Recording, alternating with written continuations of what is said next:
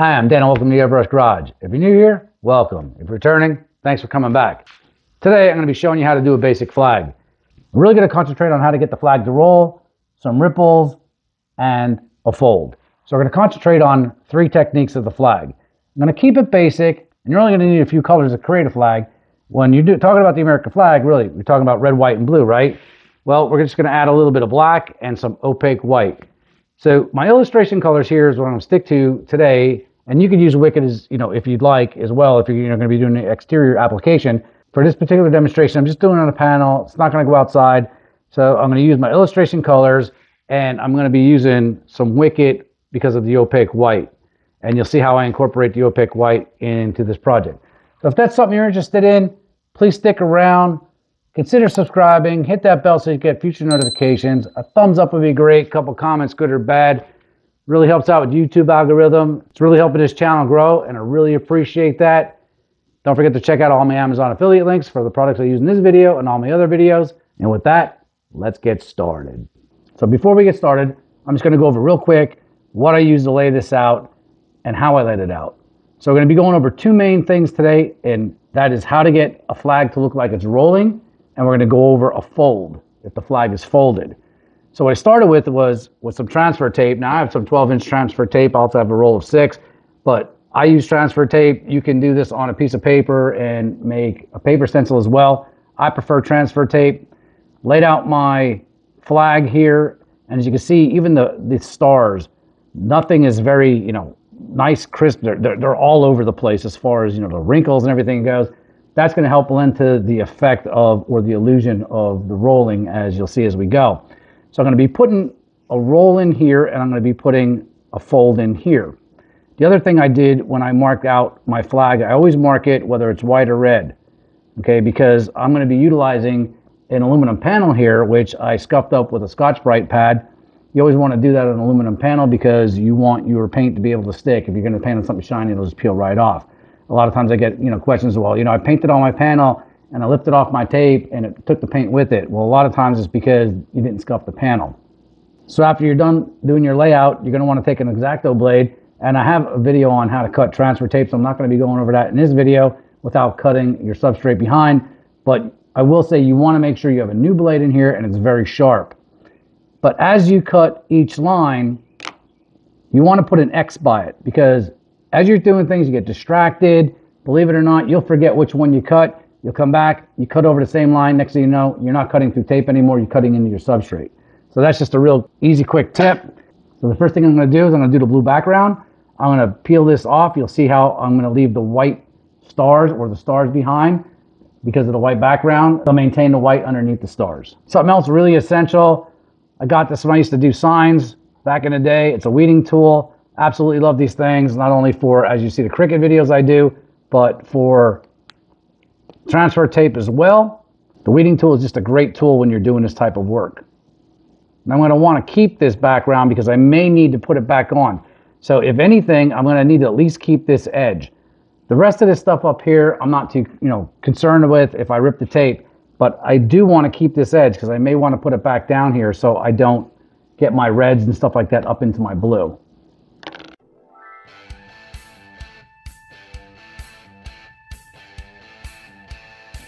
All right, so I'm just cutting an edge out here, and I'm going to take that and I'm going to set that aside because I'm going to need those pieces a little later just to put back in.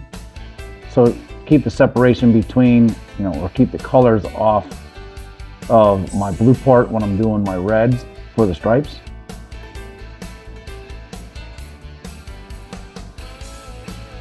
As you can see, I got two parts to the blue here, and that's going to be where the fold is going to be created. So as you can see, I'm leaving that bottom half on, and I'm just taking this out in the middle. I can just discard this. I don't need this.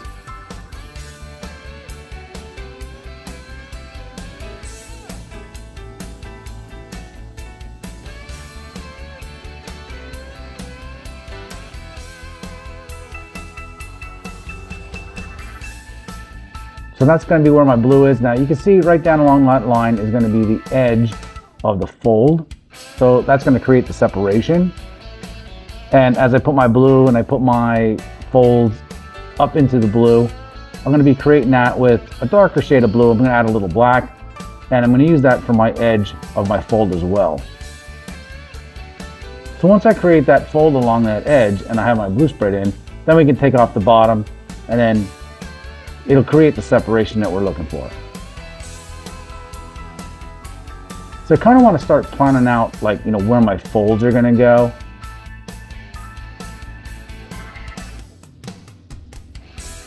So I'm going to be able to take that strip, like I said, and put it back, and that's going to protect my edge when I'm doing my reds on the stripes.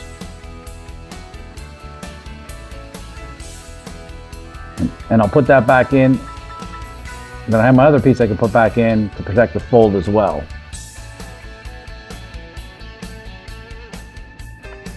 So let's just flood this with a little bit of blue. And again, build it up slowly. I like to put 2 light coats on before I start hitting it a little heavier. Make sure those coats are dry in between. It really does help. If you get too heavy too fast, it doesn't go on real nice. The paint almost seems to separate. You don't want that. You want a nice even coat here. Now here's where I'm going to add a little bit of black to my blue. And it's going to appear almost black, but now if I spread it off to the side, you still would see a very dark shade of blue, but going over to blue, it's going to appear black. But I just like to do this. It's just not so abrupt. It's just straight black.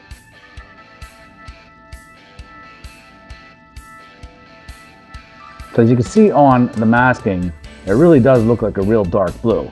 But as you'll see in a minute, once I take the tape off, it really does appear as a dark shadow.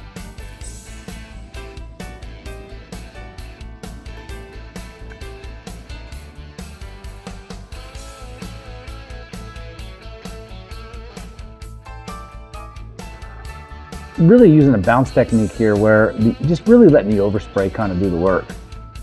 So basically you're more on the tape than not. Now I'm kind of planning out my highs and my lows. So where the flag rolls up is going to be a high, where it rolls back down is going to be a low. Now there's a couple different techniques I'm going to try here. I'm going to be trying some with the stencils or the shields, and I'm giving it a soft edge. And what I mean by that is, it might be hard to see here, but I actually am elevating or keeping the shield elevated up off the surface about 1/2 inch. And that's going to give me a soft edge.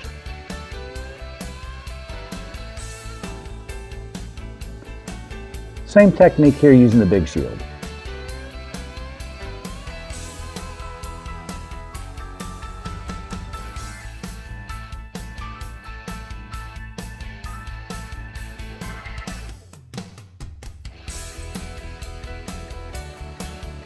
Now there are times where I'm going to want a hard edge and I'll lay the stencil right down on the substrate. But right here, I just want to keep it soft. Just want to kind of get an idea of where my folds are going to go. Now here's where I'm going to be taking that tape back up. Oh, and as you can see, it peeled some paint off of my board. And that's because that's a real shiny board and that paint's been on there a while. But that's what I always talk about, you know, scuffing up your surface. If you don't give your surface any tooth or any bite to grab that paint, your paint can peel off. That's a very good example.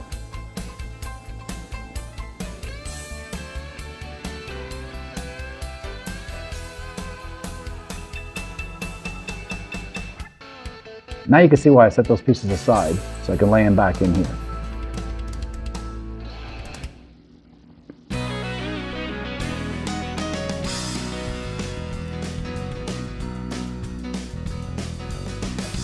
Now I'm going to be peeling off the bottom part of the blue. And again, leaving the stars behind.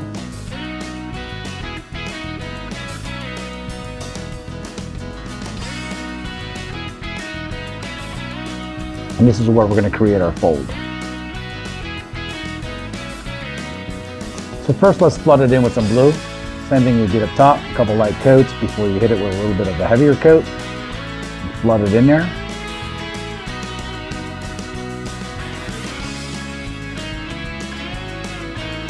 Now I'm going to come back with that dark mixture again, of the blue with the black.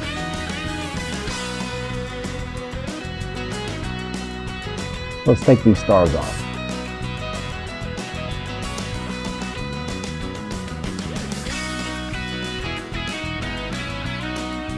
So right now the stars are just flat, they're just white, they have no depth. So before I get any further, I wanted to take them off because now that I'm going to be coming in with my shade color, I'm going to want to start shading the folds or the deepest parts of the folds with this shade color, and I'm also going to want to go right through the stars with it as well.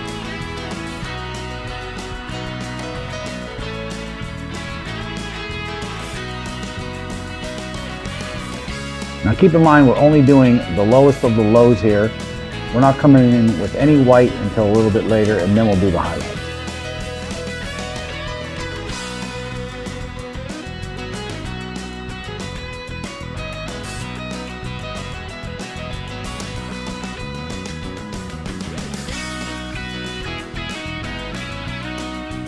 So I'm just employing a couple different techniques here. Like I said, I'm keeping the shield up for some soft line, putting it down for a little bit of hard line.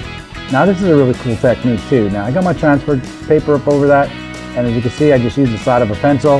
It gives me a really crisp line to where I want to cut, because I want to cover that whole blue area to protect it from when I'm doing the stripes.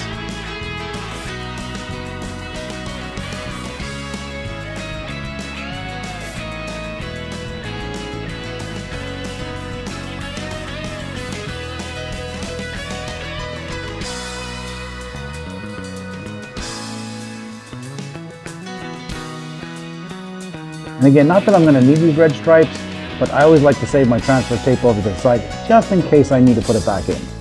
So now I'm going with some scarlet red here, and you can use any red that you like. The same thing with the blue. Use the cobalt blue like I said before, but you can use any blue that you like as well. But the key here is that you put a few light coats on. As you can see how I ran a really light coat going down, and then I'm coming back in with a heavier coat once it kind of like my base coat dries. Really important technique that you don't try to flood it on too quick, too fast.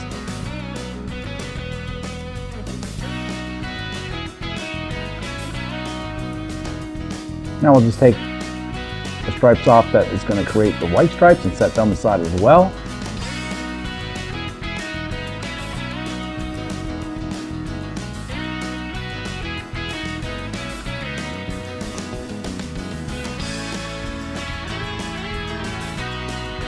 And what you're also going to notice here too is where we're going to create the fold, you're going to see that the reds and the whites can't match up exactly, so it looks like it's folded. If you have them matching up exact on each side of the fold, it'll take away from the effect. So here I'm with some straight black, and I kind of just wanted to go around that edge again, using mostly the tape. So I'm going to go a little freehand here. I'm just going to touch some stuff up. I got some white left behind from the tape, and I needed a nice shadow edge around it anyway.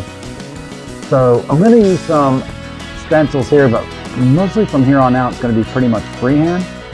So I just wanted to establish my line of my fold, and you can see again, like I was saying, where those two red lines or the two stripes come together, you can see that they don't match up exactly, and it's going to give it the illusion of a fold.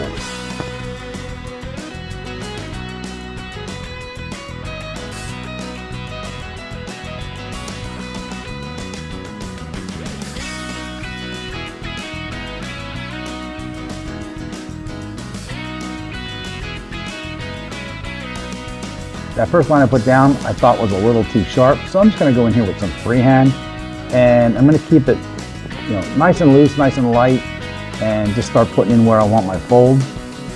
And again, think about your lows. When you're looking at the rolls in your flag, think of the high spots and where the low spots are.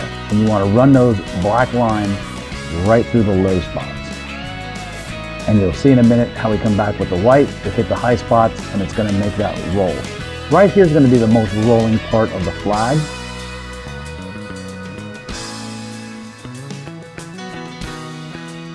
And again, I'm keeping this stencil up off of the substrate so I can keep the lines soft. So it creates an edge. It gives you a slight sharp edge, but yet keeps it soft. Big difference from when you put it right down onto the substrate. As you can see, I'm using a lot of different stencils and templates. I just use whatever's at my disposal, whatever I could find, as far as a shape that I'm gonna need. So don't be afraid to, reach into your box or just use whatever you have around you. I've already used just, a regular straight, piece of copy paper for a nice straight line. Use it all the time.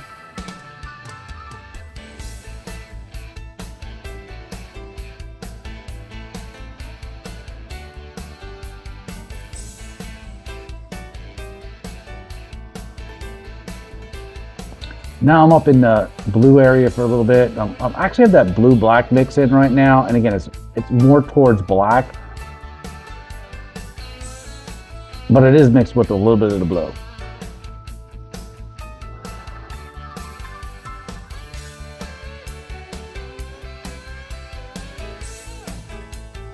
And as you can see, I'm going through the stars here because I don't want those stars to look flat.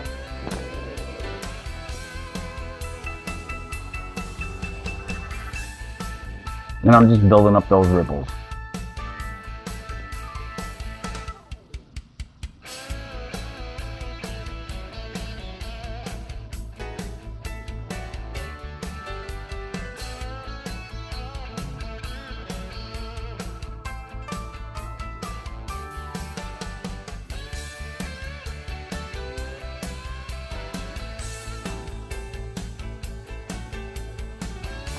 So I really wanted to keep this video kind of basic, where again I really wanted to concentrate on the rolls and the folds. So I really didn't get into stitching between the stripes or anything like that.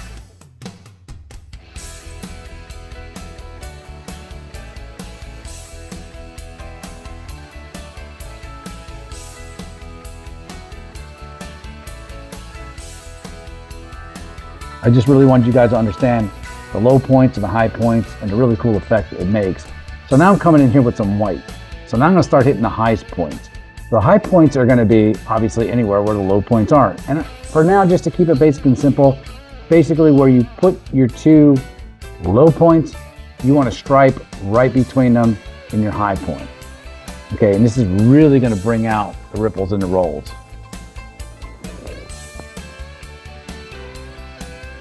Again, just pretend your stars aren't even there. Just wherever you got, just go right through them. And it's amazing. Once you start adding these highlights, how it really raises it up towards you.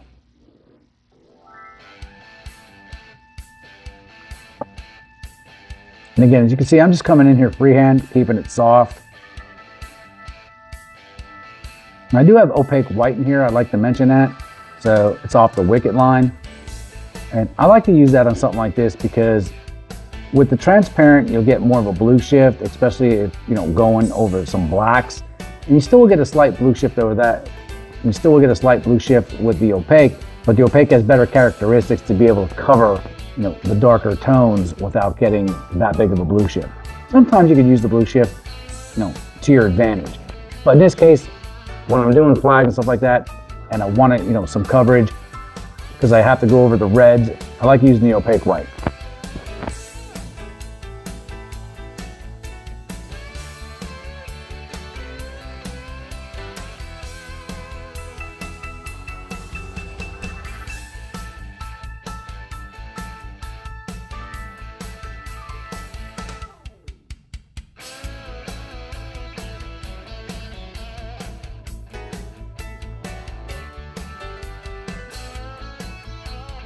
Again, by going freehand here, you can just really keep everything soft. As you can see here, I really went a little crazy on that black with the fold, where the stripes are. And you'll see in the end that I used the opaque white to push a lot of it back and lessen the dramatic effect of it, because I just felt it was a little too dark. But that's the good part with, especially like the opaques, you can push, colors or tones back and forth with them. I mean, you can do it with the transparents, but it's a lot more difficult.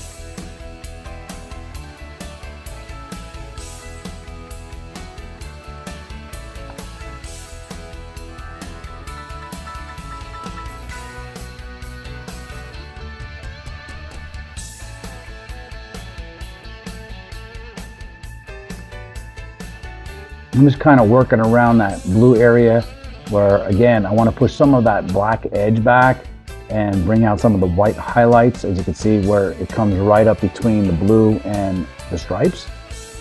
That's kind of what I'm doing right here. I'm just working around with the stencil, finding, you know, a shape on a stencil that matches the rolls that I have or the curves that I have on that blue.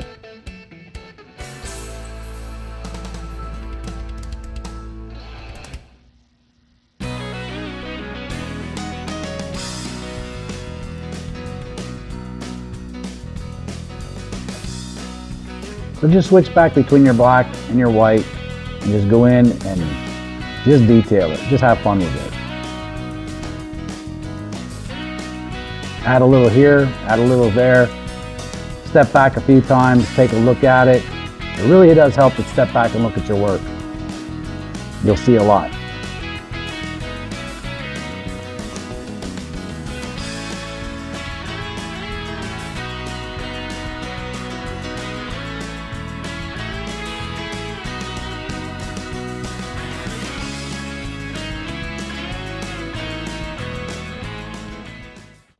All right, there you have it. The basic flag.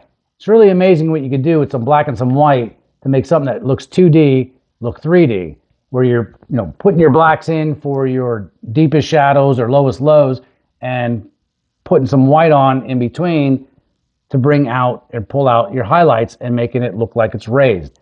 So as you can see here, it didn't turn out too bad.